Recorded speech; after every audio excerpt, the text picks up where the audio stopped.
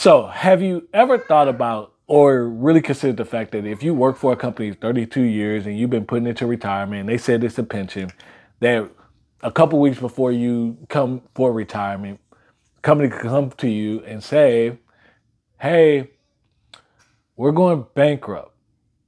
And that 30-year pension you've been putting in, that's gone.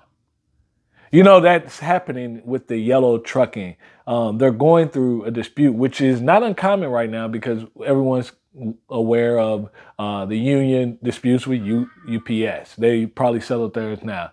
But the labor unions with entertainment, with the writer's strike and actors.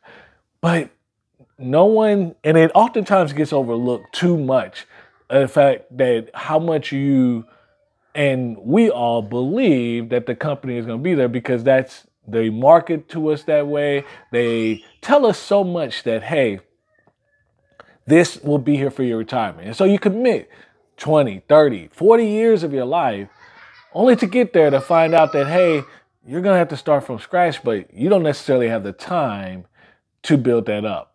That's what's happening in the yellow trucking business. Well, again, they're working this out. And the reason for that is they didn't fulfill their requirements for paying government to ensure that that program could go on.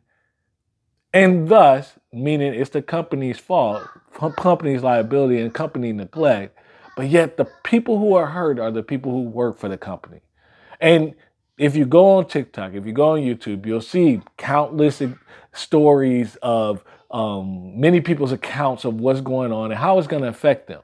But the one thing that I always learned a little bit earlier is business is business. And the more I study money, I understand that companies don't handle their money as well as we would hope, and as they should, because they have people who have to put food on their table, have to provide for their families.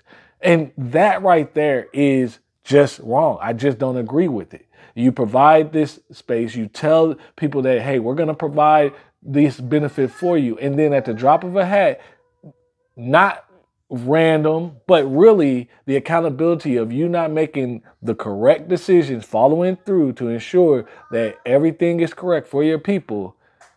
No, you were wrong. You didn't file paperwork. You didn't set aside money for them. And thus, when it comes down that you become bankrupt, while that company is gone, but this person's retirement, the money that they're supposed to live on, that they've been toiling for over the last years, is gone. I say all this to say that this example is not many others that we've seen. Remember, I have to bring it up, unfortunately, a few years back, Toys R Us went bankrupt and 401ks were gone. And when a company goes bankrupt, that money that you've been putting in the 401k can often leave with it. It's quite possibly one of the saddest things that and largest risk that many pose when they go to work for these companies, and why people try to get with tried and true companies, but these were tried and true companies. The point is that you need to take control of your financial future. You need to invest for your own future. And if that company has a 401k and if you stay there and it all works out, great. But should that unthinkable happen and the doors close and there was a wrong product offering and a division gets cut, your retirement is taken care of because you've been saving in a Roth IRA in an investment firm away from them.